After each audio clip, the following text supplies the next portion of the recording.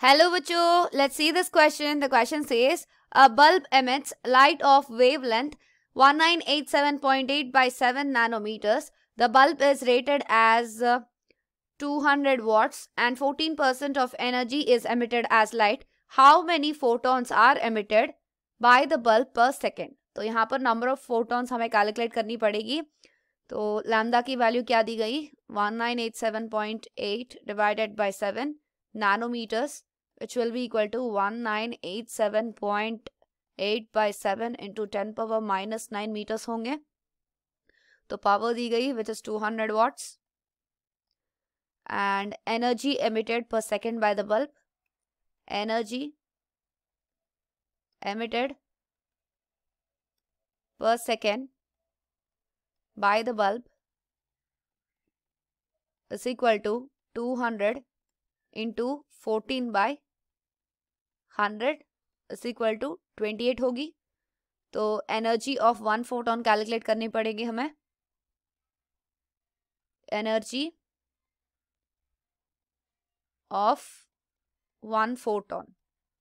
So this will be equal to hc by lambda. We have the formula.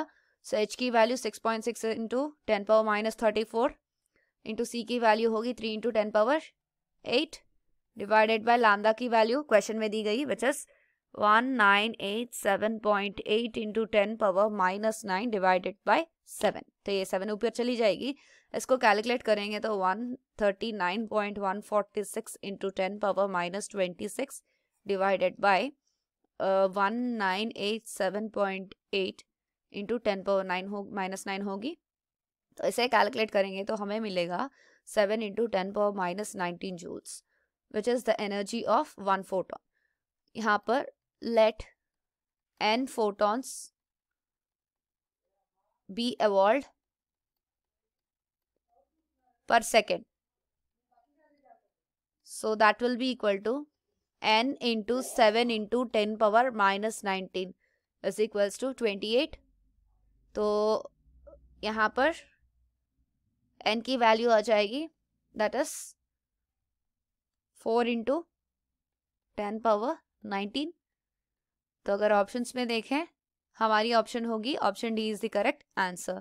I hope you understand it well. All the best.